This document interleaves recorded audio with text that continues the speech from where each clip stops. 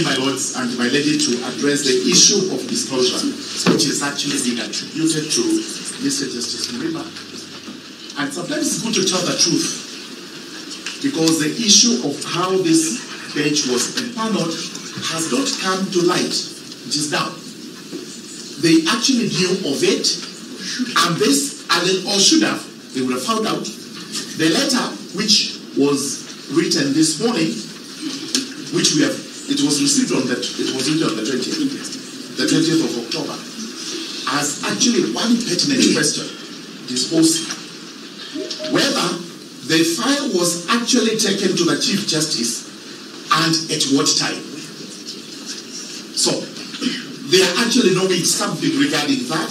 Then we are dealing with constitutional functions under Article 165(4), which means they were saying only the Chief Justice can constitute this bench. So they actually knew how the bench was constituted, and then possibly the only reason we should be given is why the file was taken to ECJ, possibly because of the absence of the Chief Justice. They will have to tell themselves to why we have the Chief Justice being the head of the judiciary and the Deputy Chief Justice being the deputy head of the judiciary. In the absence, that's what the Constitution provides.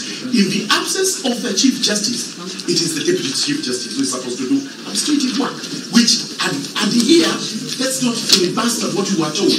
That as we do in the Parliament, you go around in circles to waste time so that the motion possibly is defeated by a fraction of time, which is what they are trying to do.